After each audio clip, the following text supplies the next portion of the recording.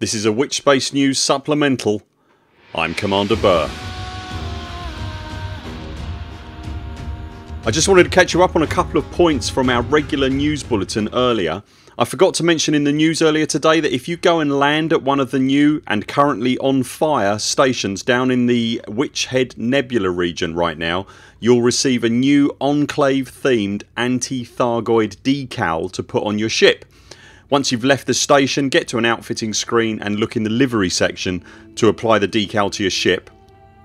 Also, it's come to light this evening that Frontier have placed a new planetary base in the Witchhead Nebula that contains a crew lounge and a shipyard and outfitting etc, suddenly making the whole Witchhead Nebula combat outing a lot more manageable and a shed less painful for all concerned.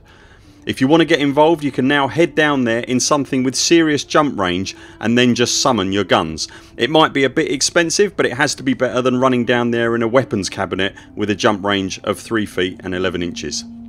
You'll find the base in Witchhead Sector LCV C210. A word of warning however, the planet has a gravity of 1.22 G however, so just be cautious on your approach and your landing. My thanks to Commander Lord Tyvin and Commander Callum on our Discord server for the heads up.